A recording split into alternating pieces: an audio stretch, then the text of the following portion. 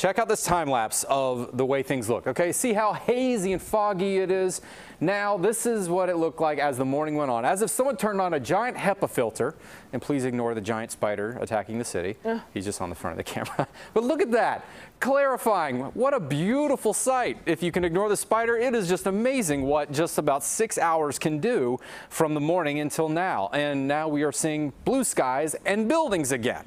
Wow, I love looking at time lapses when they could show something like that. Pretty incredible. So we can thank this. This was our HEPA filter. It was just essentially a cold front that moved by, and well, it took away the smoke and haze. Now, not everyone has reaped the benefits of it yet. The southern side still has a little bit more time to go, but we should all get some clarity in our air soon enough. Better breathing, as that front's going to take away the wildfire smoke in the air, but also the humidity, knock back our temperatures a bit. This is going to be something else good. I'm so happy to deliver good news. So other than the temperatures up to around 80 degrees today, lower humidity tonight, you might actually be able to open the windows.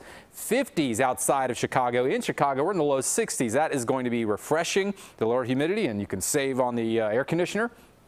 Tomorrow, another beautiful day coming with lower humidity and no big problems with haze and smoke like we had this morning. And even a little bit cooler lakeside, we should have a little bit of that lake influence. Now, our next chance of rain does not arrive until later into the week. This is Thursday morning, so we've got our next system coming in to bring us a chance for rain and thunderstorms. So in other words, we get to have more than one day of dry weather before we get hit with the rain again. So maybe everyone's lawns can dry out and we can actually cut some grass and we can get one day of dry weather in before we're hit again. And this doesn't look like it's going to be a massive event, but still some rain coming at the least here. So here's your 7-day forecast. We're talking about 80s as we move through Tuesday, Wednesday. But again, this is going to be a little bit nicer. The lower humidity is coming down, where instead of where we saw the dew point up into around 70 degrees, making it feel like you were just dripping wet as soon as you step outside, 50s is what it feels like. And that is much, much nicer.